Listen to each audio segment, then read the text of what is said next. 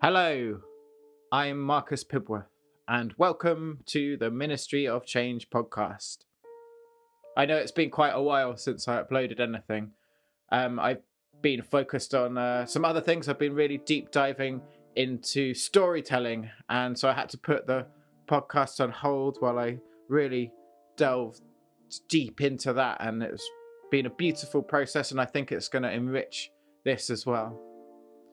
And I guess in that context, it'd be good to start off with this little story, which I think frames the next few, at least, podcasts that I'm going to upload.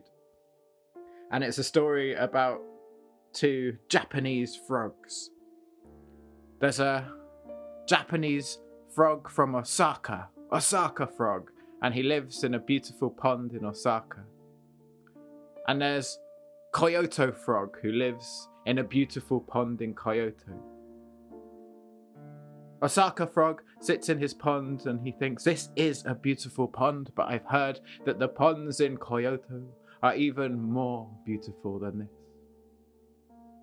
And Kyoto frog was sitting in his pond in Kyoto and he said, this pond is definitely beautiful, but I hear that the ponds in Osaka are perhaps even more beautiful. Neither frog knew each other, but it just so happened that on the exact same day, at the exact same time, both decided to leave their ponds and set out for the other's city to see the ponds. And so they hopped across the land, and it just so happened that equidistant between the two ponds was a big mountain. Both Osaka frog and Kyoto frog hopped up the mountain, and at the summit, they met. Who are you and where are you going? Said Osaka frog. I am Kyoto frog, and I am going to see the ponds of Osaka. Who are you and where are you going?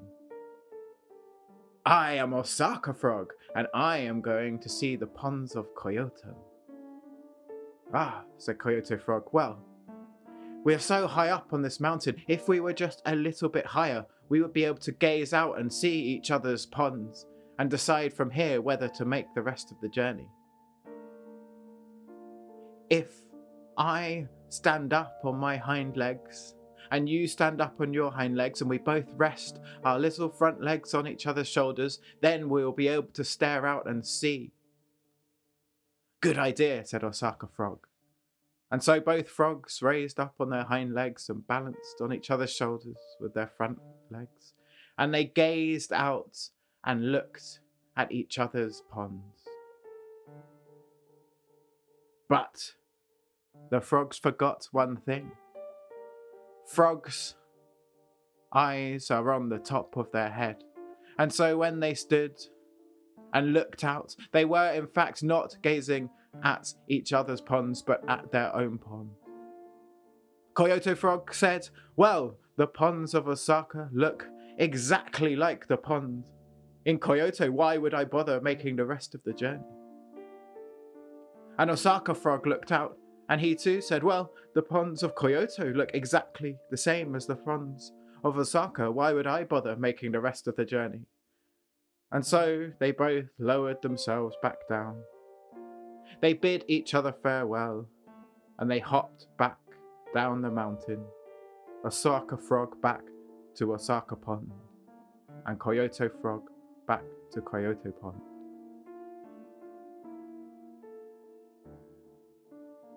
And so when I was thinking about this story, I thought about this sort of effort that we sometimes go to raise ourselves out of a certain situation, a difficult situation. We're to find a new path in life, but then how often when we get there, we end up looking back to the same place that we came from, not realizing that. And so I thought, on this exploration into what it means to be human and how to navigate the difficult bits of life, I thought I'm going to try and find some people which I haven't really spoken to before. And I thought, who better to find than people who have dedicated their lives to answering those questions about what it means to be here. And I thought, the best place to find them seems to be in places of spirituality. So I've been going to various temples and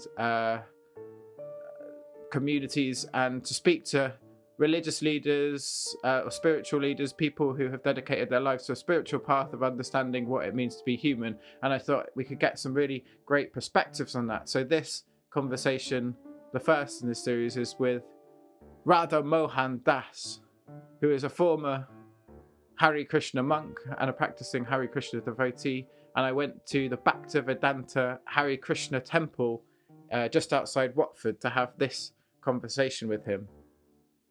And to follow, there are also going to be some conversations with Lama Yeshe from the Samaling Tibetan monastery in Scotland, and also Annie Lamo, who's a monk there, and various other people. And I'm quite excited to bring it. And then obviously I'll bring more different things, and there's going to be a few stories and stuff along the way. So here you go. Here is my conversation with Radha Mohan Das.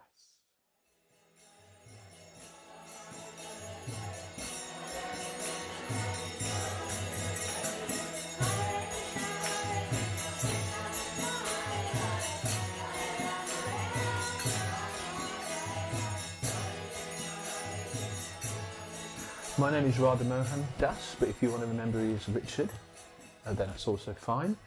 I am a communications secretary here at Bhaktivedanta Manor, Krishna Temple near Watford. I've been here for about 25, 26-ish years. I also do a lot of drama, and I also do a lot of local public relations and publications and things like that, and interfaith. So I'm quite active actually. And so I was a monk here at Bhaktivedanta Manor for about the first 15 years of my experience here. And then more recently I've been married. So I'm a married man now who live in basically the outskirts of Watford. But essentially, yes, I'm kind of more or less here every day, as is my wife. How does your life differ now as a married man from when you were a monk? Okay, I think that's a good question. I think it's quite fundamental as well to the Hare Krishna lifestyle, because obviously you have the monastic experience where people who wear the orange robes, a sign of celibacy and renunciation, would live in the temple environment, of course, and therefore it's a lot easier, and it's indeed expected of them, to have what we call better sadhana. Sadhana means like more time to meditate, more time to read, and particularly to get up earlier in the morning to do meditation and take part in the hymns, the prayers. Obviously those things are open to everybody, but I think when one is married, there's more distractions, let's say. Obviously, there's more distractions. And one of the benefits of being a monk of any type, of any denomination, is that you just concentrate on your sadhana. Whereas as a married man, obviously you've got to fit your sadhana in and around all the other responsibilities that come with married life, whether it's paying bills, whether it's taking the wife to work, whether it's going to the doctors, whatever it might be. So I transformed from that type of monastic experience to basically what I do now. And frankly, for me, it wasn't all that difficult because I think that in the last 5 years of my monkhood, I was going through that gradual transformation anyway, where I was realizing I needed to get a balance in my spiritual life between the practical, let's say, and the responsible, and the sadhana, or the straightforward spiritual practice. That said, also because I'm working here essentially, kind of almost like a volunteer, but I do get a stipend, so I can pay my bills. So it's not that I've changed my faith or the intensity of the practice of that faith. Frankly, it's been a relatively smooth ride. I wouldn't recommend that someone would go from a Hare Krishna monastic experience, spending time in the ashrams of India or wherever, and then suddenly getting a job in the city, or working in London Tube Station or something like that. I mean, some people obviously do those things, but it's not something that I could have done or would have wanted to be able to do. For me, I remember saying this to one of my seniors at the time of my transformation, that I've got to be able to justify in my heart and mind and soul the 15-ish years as a monk, I can't just. It's got to connect what I'm doing, whether I'm married or not. I've got to justify that and say I've been spiritually trained in my youth from the age of about 21, and I don't really know anything else. And when I joined the ashram, joined the monastery, I meant it. What's that mean? What I mean by that is that I really was ready for it. I really wanted to live spiritual life. It was very, very, in an intense way.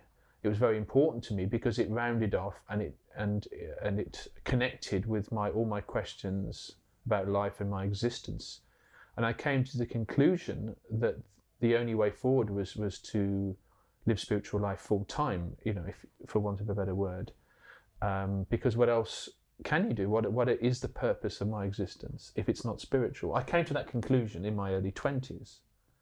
Before that, yes, I may have partied like everybody else, but by the age of about 21, I think what happened was I was ready for spiritual life then. I felt that I'd done all I could to try and enjoy these senses, trying to enjoy externally, if you know what I mean, and it didn't work. And it doesn't work for anyone really. No, well, it seems like you found out a lot earlier than most people. I think it seems like that. I had another decade at least onto that in my life of trying to do that. yeah, I guess so. I'm not sure how old you are, but in your 30s. I'm 33. 33. I'm 49 now, so getting old now. I guess that age is relative, obviously. But I guess so. But I would say, that I suppose you could say, quote unquote, spiritually matured, let's say, relatively early. However, it's not that I would necessarily recommend that for everyone. For most people, like you said, it's more of a gradual process. And, in an Indian tradition itself, for which the Hare Krishna tradition is part, Hinduism, people would get married, they would go for the natural process, the training, student life, then get married and have children. And then the spiritual aspect of it, like the increased sadhana, would really increase when the children have grown up and left home. And rather than living as a retired couple, playing bowls or just going on walks or whatever, going to the pub, the idea is that in Vedic civilization, the elderly couple would then start to go to places of pilgrimage. And then the son would even become monks, males especially, would become monks and shave their head. Whereas I think with the, I suppose you could say it exists in other traditions, but it's certainly in this one where you can become a monk quite early. But the transformation from being a young monk and then realising, oh, actually I've got to get married anyway, is a challenging one. But personally for me, I was very fortunate because I'm still here. As in other words, this community I'm part of is very conducive, I think, for all kinds of people, married and non-married, monastic and otherwise. So in that sense, I guess it's been part of a bit of a divine path for me. Obviously, any path has its pebbles and has its troughs or whatever, and ups and downs. But that's life, and that would be the case anyway, in regardless of what you do. That's good. I was just you brought up quite a few good points, which I'd actually quite like to dig into around spiritual life. I mean, the part of this project has been exploring sort of things like mental health and how we navigate the difficult bits of life. And I think spirituality feels important in that role. And so I'd like to go into that more. But I did just pick up on we've sort of just jumped into it, and I'm thinking there may be people listening that don't know much about the Hare Krishna movement, so maybe that would be a good place. I was thinking that actually, I mean, what I've spoken about so far has been kind of generic. When I talk about a monastery life, people get the general idea. Yeah. But you're absolutely right. Until people really know a bit more about Hare Krishna, or Hinduism, if you like, specifically, it's difficult to go on. So I suppose, would you like me to summarise it in a few seconds, or I mean, I think summarise it, but maybe you can give more than a few seconds. I feel like it probably deserves a bit more than a few seconds. All right, okay. In terms of the tradition itself, it comes from ancient India. All the related scriptures like the Bhagavad Purana or the Bhagavad Gita. These things, and I guess someone would say, is it Hindu? Or I mean, from a cultural point of view, you could say, well, if Hinduism means anything that comes from India, where Shiva, Krishna and Vishnu are recognised, then you could say that it is certainly part of the Hindu culture, but it's a very specific branch, let's say. We particularly relate to the great saint of Chaitanya Mahaprabhu, who was born in Bengal in the 15th century. That represents our branch or our main saint or our lineage. And in terms of belief system, you could say, well, we believe in reincarnation and karma and all these things. We practice different forms of yoga, especially bhakti yoga, which means loving devotion to a personal God. But we would say that the purpose of life is not to keep getting reincarnated again and again, but to escape from this cycle of samsara or reincarnation and go back to the kingdom of God, to use a kind of a Christian term, or return to Vaikuntha, or go back home, back to Godhead, for where we belong.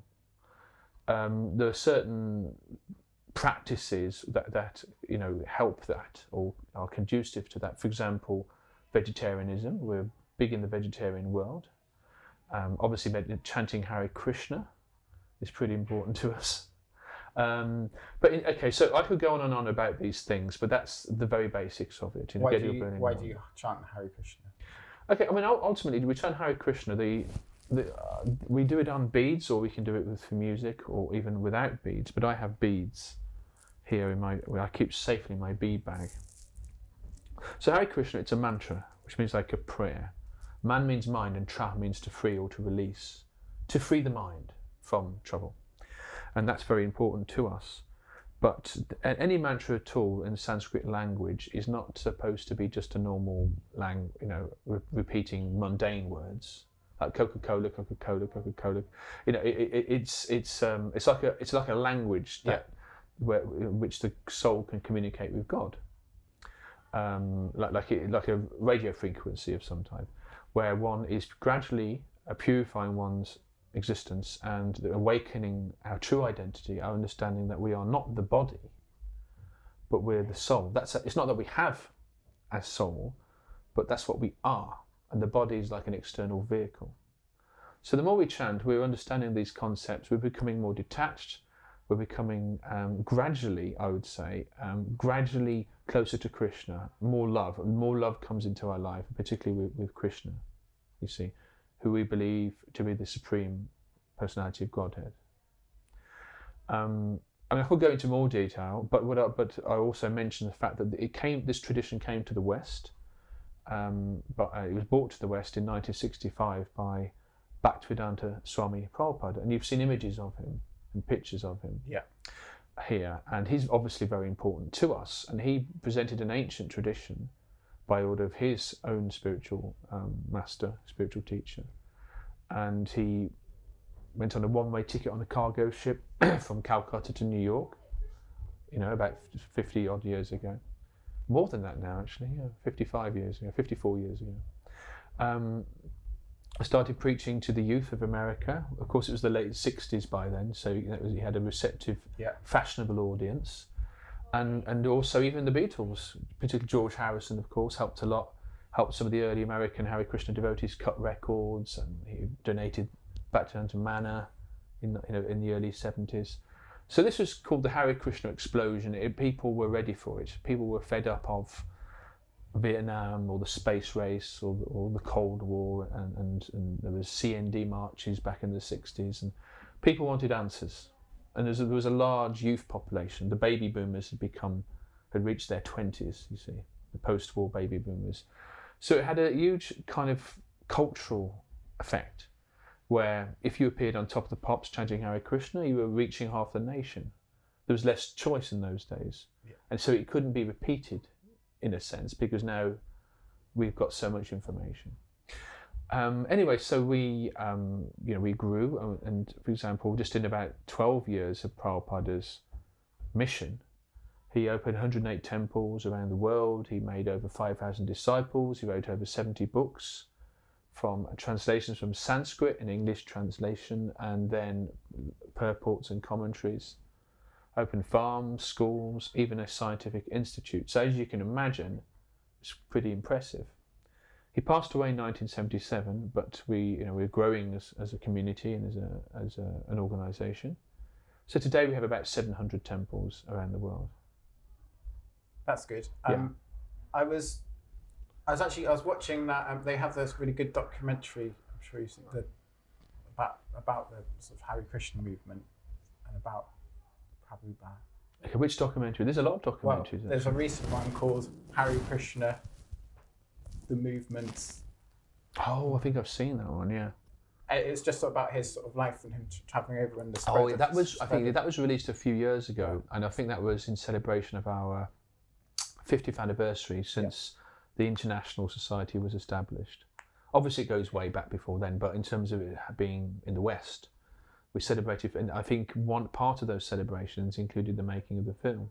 Well, when I was watching the film, one of the things I really felt was, and I guess what I've been trying to do with this podcast and project recently is I watched that and I saw all these people in the 60s, especially at this time where they felt the world needed to change. They felt like there's, I don't know, the Vietnam War, there's sort of all these different things converging, and all the young people are saying we don't accept the status quo anymore. We don't accept what we're being handed down. We need a change. And it feels to me very relevant to now, to 2019, to this era where I feel it's possibly just a continuation of that, but it feels very much like we're in a place where we can no longer accept what the mainstream is giving us. We no longer know the future of the planet from an environmental point of view. Possibly for the first time ever, that's true. And plus, sort of economically, like the roles of we have in society. And it's interesting you mention that, because I was thinking that myself actually this morning.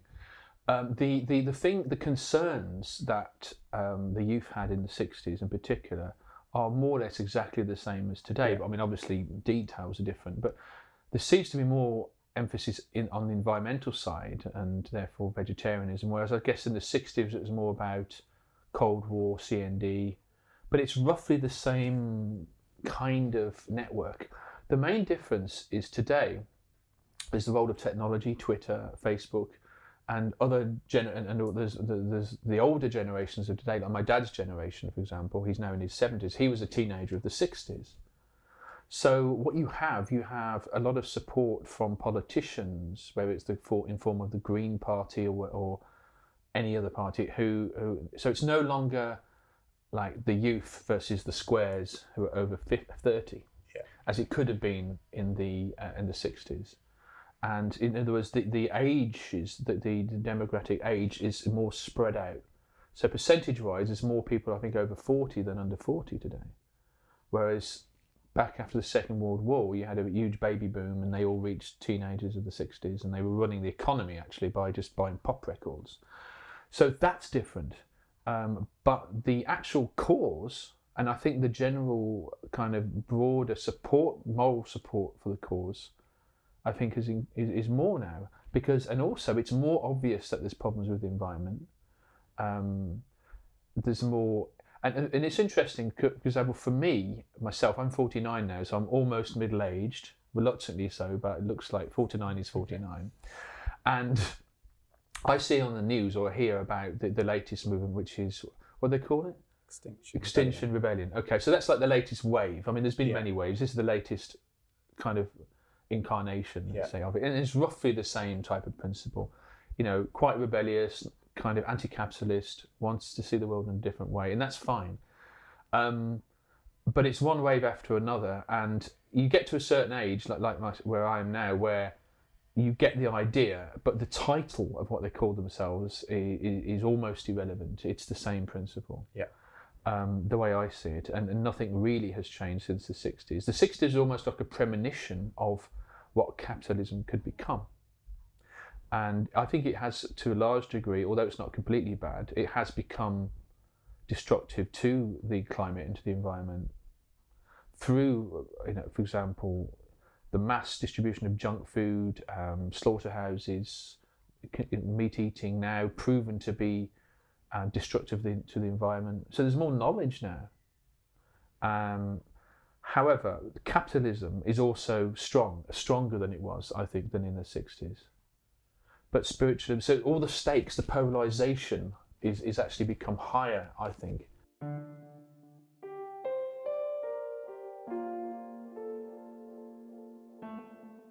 and I've been speaking to people for a few years now about sort of their sort of mental health state, and a lot of people are miserable. A lot of people feel trapped in this sort of material existence because they don't know another way. Like that's the way it's presented. Society is not even teaching them spirituality. It's not even teaching them culture. So I like to think that they have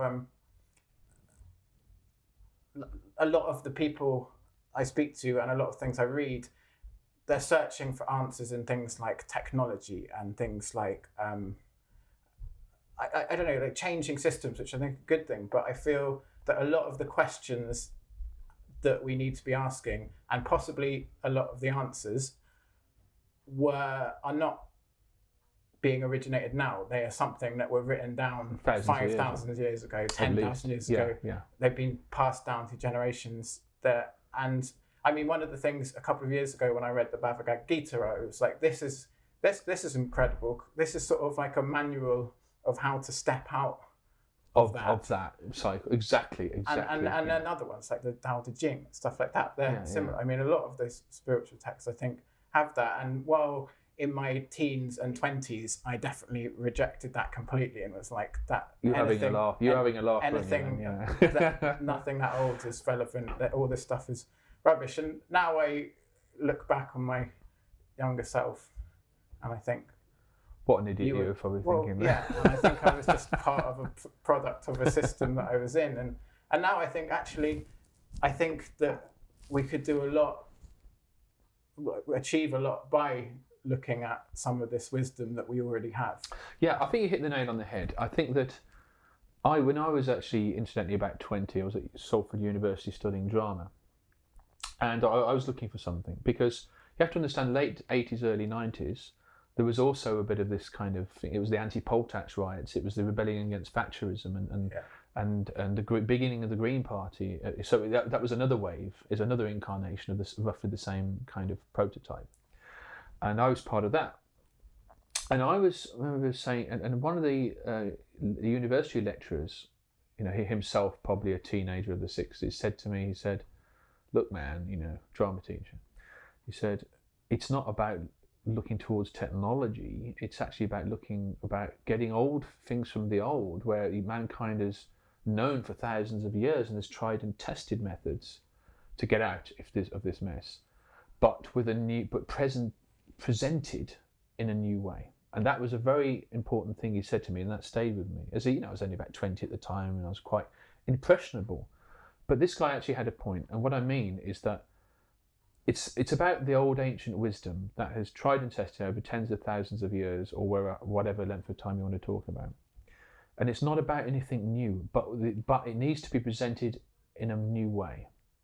I'll tell you why. Because it needs to be packaged in a new way. I would say it needs to be packaged differently today, even from as it was packaged in the 60s. But that's something for our own movement to look at. To say, it's been 50 years. Yeah. So do we need to represent ourselves and say, okay, the message is the same, but is the audience different? And do the audience have a different set of priorities? What are they concerned about? And that's probably our challenge is, okay, we're only 50 years old in the West, but are we ourselves becoming the established, deaf establishment, as it were? And I don't think that's the case. We're probably a lot more mature and better in many ways, because what we're presenting now, the way we are presenting ourselves or come across to the general public, is less culty and is more.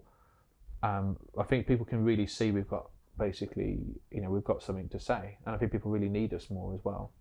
This type of, and the fact that we may be a little bit off the beaten track, a little bit not mainstream enough for some people, is actually an attractive quality for most people. It's actually an attractive. Like here at Bhaktivedanta, we have thousands and thousands of visitors from the Hindu community for cultural reasons. Obviously, we get tens of thousands from Westerners, seekers, diggers and dreamers, as they say. We get many people, hundreds, if not thousands, as well. So that makes, and of course we've got the whole Beatles and George Harrison connection. We've got the estate. We have the farm. So it's all coming together for us quite nicely. But even in smaller centres, like in cities around Europe, where we have a small preaching centre or a loft place, even, I think we're starting to strike a chord. But there's a challenge for us, which is trying to, Extinction Rebellion types, or WWOOFers, Worldwide Voluntary Organic Farmers. Those are or vegans. These are the new. I suppose what's the newest wave, if you like, of potential sympathisers. That's the newest wave, and I think that we have to get on that wave. And, for example, issue of veganism. We're on the wave, but not as much as perhaps some people would like. Many of us are vegan, for example, but not all. It's not fundamental to our culture, veganism. Yeah. Because a lot of Indian food and sweets and cultural references and scriptures do refer to the milking of cows and milk products. And we completely believe that cows should be looked after and allowed to live their full natural lifespan. And we do our best to do that with our own cows. But the question is about congregational members or even senior members who may still have cow's milk from a non-himsa or maybe from an outside cow that at some point will be slaughtered. You see, which of course we're against. But where do you get that balance? Can we satisfy the vegan community? And we do quite well. More work probably needs to be done, and it's an ongoing process. But when you have a congregation of tens of thousands of Hindu community of all ages, so the older ladies are 70, 80 years old, all their life they've had a certain diet. And for them to say, you've got to become a vegan now, I think is going to be difficult for us. I mean, I've been a vegan for many years, and I know the product. Nice one, well done. Yeah. I just know the difficulties of. I mean, it's very hard to. Change other people's. It's very hard to change other people's because what it is, it's to do with culture and lifestyle, and that's why all these waves we were talking about, these Extinction Rebellion, New Age. Or the swinging 60s, whatever rebellion form it took. I think what it is that it's always the youth, it's always people, and people get to a certain age, they get set in their ways, and they can't go further. And I think when it comes to vegan issues, I think it's something that needs to be discussed and practiced actually within our younger members or those under a certain age. And I would fit myself as someone who also should be a better vegan. I'm semi-vegan. I think that we need to work more with the vegan community as they do in some of our centres, like in Scotland and Wales, and here where we do our best. But I think one of the reasons why people stop rebelling, let's say, against mainstream society after a certain age, even Hare Krishna members, is because you come to an age, I think, where you get married and you have children, or some of you do, and then you realise they've got to go to school, you've got to get a job, you've got to pay the rent or the mortgage, you've just got to get on with it. And in order to do that, you have to start being practical. There are some, if you go to places like Haight-Ashbury, San Francisco, or even Atlanta or Glastonbury or in the UK, you still see some of the old hippies from the 60s. But I don't think that itself is a prototype that's going to change the world. I think that, but what's exciting, I think, about the anti-capitalist or the Extinction Rebellion wave is that I think there is some broader support because they have a real point, especially about global warming and these things. But like I kind of indicated earlier, the actual answer is spiritual. Because if everyone became at least vegetarian, started looking after the cows, even many vegans as well, it's all the same side of the same coin. And the spiritual became less materialistic as a society, more prepared to live a bit more simply. Because no one's going to vote, unfortunately, no one's going to vote for a politician that promises them less. Whether it's just no matter which politician it is in which country, even in Russia or China or whatever, no one's going to support someone who's going to collapse the whole system. because the problem is if the system collapsed, then we're talking about God knows what would happen, and they've got to continue. The wheel has to gradually slow down. The capitalist wheel, if you like, or the modern system, if you like, is going very, very fast. It's a big wheel, and you may have one or two people, that's trying to throw spokes or spanners in there, but they may either come back out, or it may slow down the wheel a little bit. But it's not going to take a few years. It takes decades, I think, and it's going to be a very gradual change, and that's what I think we have to work for. And that's also what you start to think as you get older, where you think, okay, unfortunately perhaps the world isn't going to change overnight, and all I can do is change myself. I can't change the world. I can't change the Prime Minister or the President. You become more realistic as you get older about what you can actually do as an individual. And what do you think happens when you change yourself? When you change yourself, first of all, you can change yourself. That's one thing you can do, but you can't change other. Well, you can't change the world overnight, but you can change yourself overnight, and therefore set an example to have a knock-on effect on others, like the domino effect, where you do your best that you can, and human society is such that people do tend to follow others' example. If you're nasty to everyone in a day, then you're probably creating another 100 nasty people, because they will just copy what they've experienced. You put everyone else in a bad mood for the rest of the day. So similarly, if you're kind of really good to people, then that will also have that effect. So we shouldn't underestimate our own influence, but we should also be realistic about what we can do now. We can choose what we eat. We can choose how we live. We can do that. And as far as the big wheel that's turning, it will take time, but we are doing our bit to slow it all down, because I think we do have to slow down, because it can't logically, and Extinction Rebellion, or even like the mainstream politicians, most of them can see that something has to happen, but they're so caught up in it, they're part of the wheel, that they only really there's not much that really they can do, you see. Yeah. Because there's that fear, I think, of if they start doing certain things and changing things, there's going to be mass unemployment or whatever, or people would have to start moving out of the cities and farming again, and how practical would that be? Especially in England, for example. And so I think that it's actually better if it is gradual. Yeah. Now the challenge is this: can we afford to be gradual? Can we afford to just sit back and let things happen naturally and gradually, when the fate of the earth seems to be more kind of desperate? This was one of the points I was going to bring up, is that I feel like that's a good point about the gradual change. But if the things that we're hearing are true, and they say within the next 10 years or something, we're past the point of no return. And this is really what's fueling, I would say, movements like the Extinction Rebellion, but others as well, not just them. But they're just a good example, because it's topical. Yeah. And they're basically saying, look, enough is enough. We've got to really try to throw some spanners in the works and really slow that wheel down now, because we're coming up to the edge of a cliff. And we don't want to get, the wheel has to kind of stop before that point. And that's absolutely right.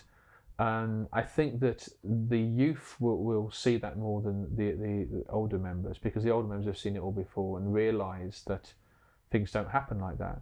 However, we're living in very, very exciting times in a sense, and worrying times, but also exciting times, because now we have a situation where all generations have been aware of such issues.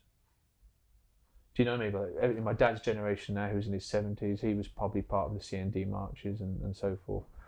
Well, my mum was anyway. I don't know about my dad. Do you know what I mean by that? In other words, I think now is a very good time to really try and slow down the wheel. But I think that even then, if you're driving a very fast car towards the edge of a cliff, even if you put on the brakes, still there's the process of, there's still going to be a skid, you see, where the car can go over, flip over or something. So it's somehow or other, we've all got to work together to kind of keep braking at a safe pace, so that there's no kind of other type of economical disasters, you know, and gradually and do what we can. That's all we can do. Like flipping from petrol cars to electric cars to me seems to be a good thing. But if someone to turn up and say do without cars, and unfortunately, it's not going to be realistic.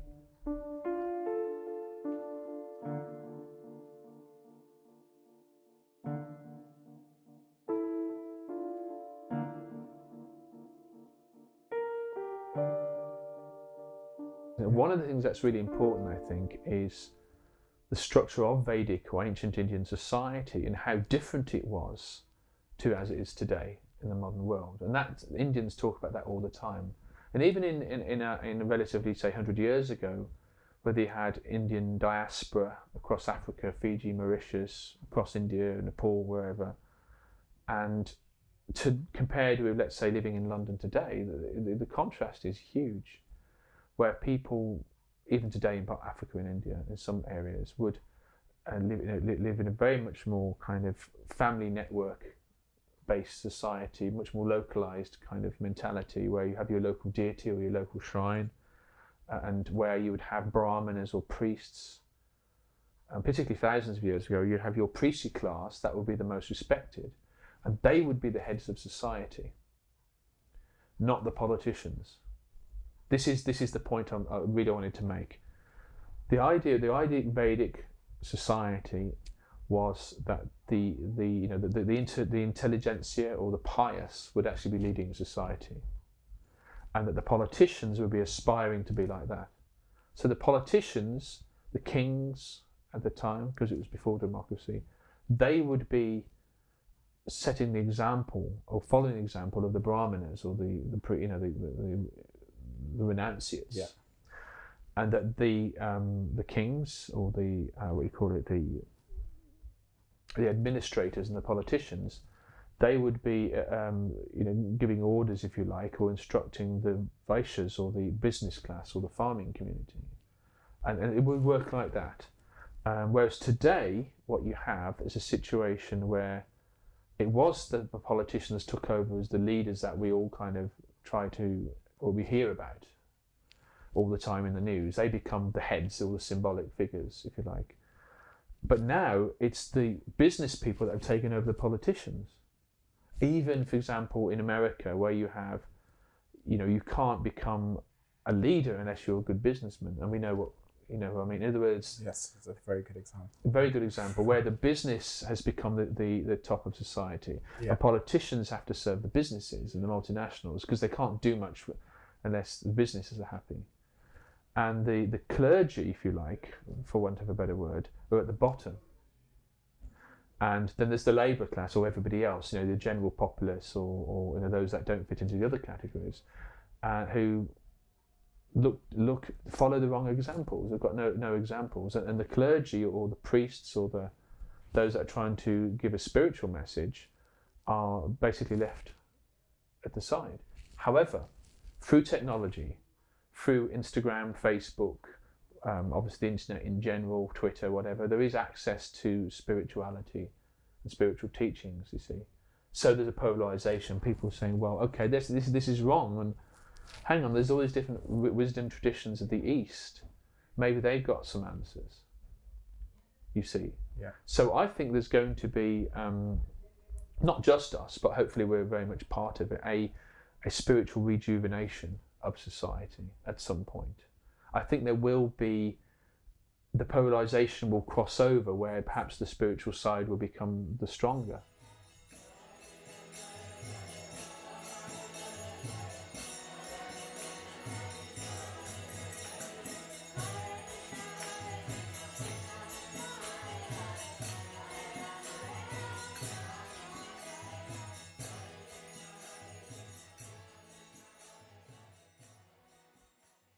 Thank you very much to Radha Mohan Das.